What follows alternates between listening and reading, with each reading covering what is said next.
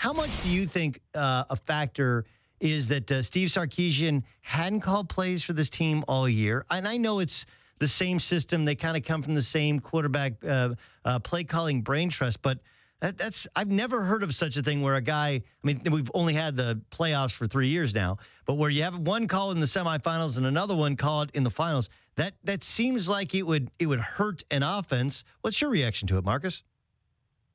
Well, I'm still trying to figure out how a consultant can go to the field so quickly and seamlessly. That's what I'm still trying to figure out. Steve, he's a good play caller. I think he should do well, but it's still interesting how quickly that whole thing has transpired.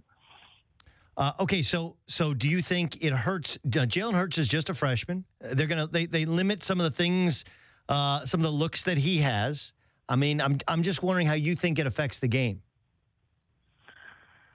I really don't think it's going to impact the game. I mean, I don't know, but I mean, Right. You got to believe that he has had some sort of conversation with him, and this has been sort of in motion, I guess. If things don't work out with Lane, that we're going to sort of start this transition. And I mean, I just don't understand how, obviously, because it's all about relationships, it's all about understanding players and stuff like that. And I know you've been sitting on the sidelines and you sort of been taking notes and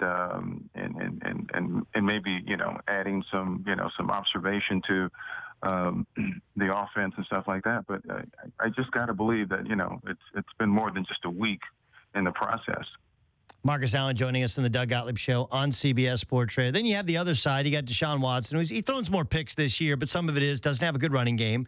Has had to work in some other wide receivers as well. But I feel like not only is he the type of quarterback that gives Alabama fits in the dual pass threat, but also his experience in so many big games, so many big moments. I think we're going to see the best of Deshaun Watson this evening. What do you think? I think so, too. I mean, personally, I'm pulling for him. I'm really sort of neutral as far as the game is concerned, guys, and I just really want to see a good game.